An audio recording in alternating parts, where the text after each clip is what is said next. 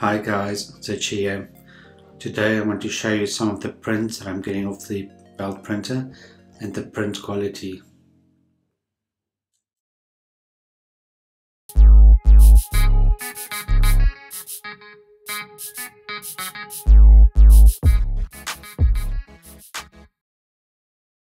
The first print I want to show you is this bust of Nefertiti.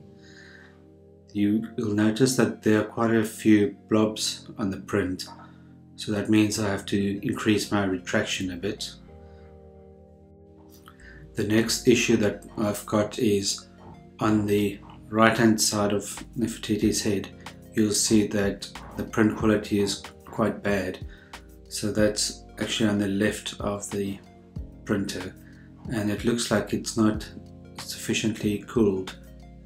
When we get to the back of the head, then the print quality seems fine again. This definitely looks like a parts cooling issue to me. Next up is the tree frog from Prussia, and you'll notice the same zit issues. That means I have to increase my retraction a bit. There's also a bit of stringing, which indicates that the extruded temperature might be a little bit high. On the frog's left hand side, you'll notice the same print quality issues that we had with the Nefertiti bust. If we look a little bit closer on the right hand side, the print quality seems quite good. Also the back looks very nice.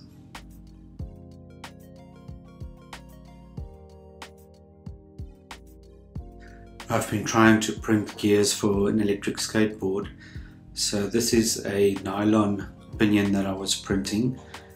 You can see the raft there, and nylon loves to warp, so there's quite a bit of warping going on there, but it came out surprisingly well.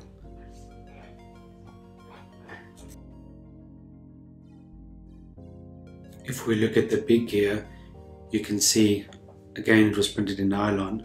There's quite a bit of warping and there's a crack on the top. The teeth look okay.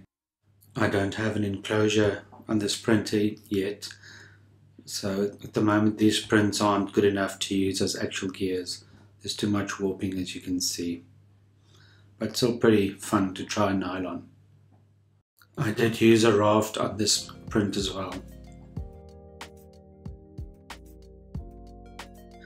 This print is a sheath that goes over the Zelda sword that we printed earlier. It's got a slot in it, so we want to put LED strip lights in there, so that when you push this sleeve or sheath over the sword, then the lights would go on.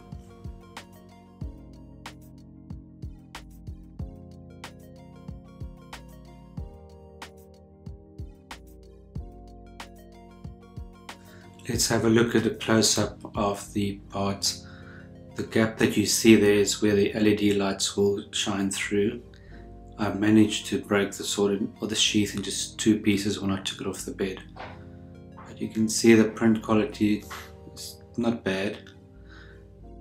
If we look at the bottom half, you can see there's a dip.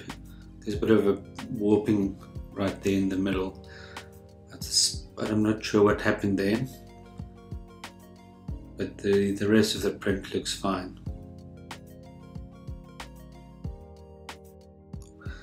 As you can see, we're getting there with the print quality. Not quite there yet, but we're making improvements. Thanks again for your support. Thanks for subscribing. Hope you have a great day.